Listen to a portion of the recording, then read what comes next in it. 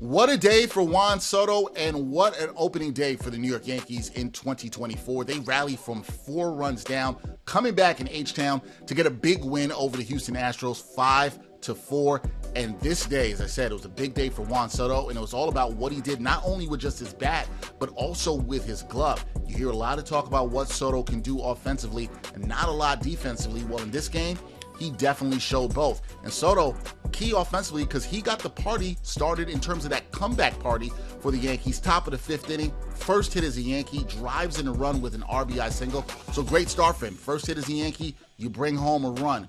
Good stuff. But maybe more importantly, and maybe most impressive about what he did on Thursday down in H-Town was what he did with his glove in the clutch. In the 9th inning, he threw out the potential tying run at the plate. Fantastic throw.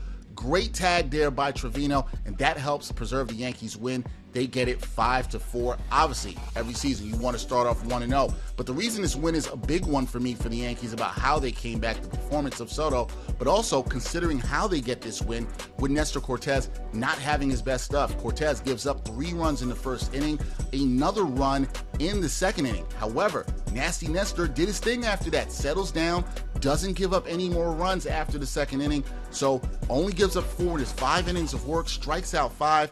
Doesn't get the win, but the Yankees bullpen, they hold it down. So you gotta like what they did in terms of picking up Nestor where he struggled and getting it done offensively. Seeing what Soto did, that's gotta have you excited. However, as we know in baseball, it's always about turning the page to the next day and the next game. So that brings us to Friday. And who's on the hill for the Yankees? Well, Carlos Rodon.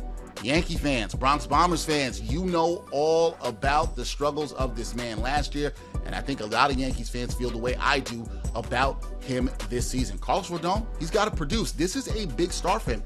Great win for the Yankees on opening day, but this guy's got to get it done on the hill tomorrow against the Astros. I think he needs to get off to a fantastic start this season.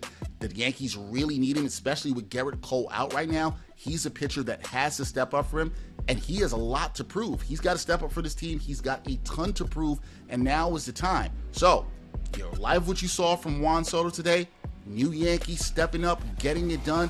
Fans want to see that for Carlos Rodon, because if the Yankees are going to do anything this year, if they're going to be as good as we think that they could be with some of the talent they have on this team, we know there's some questions about the pitching. Carlos Rodon is definitely a question mark. It's time for him to step up in Game 2 the way Juan Soto did in Game 1.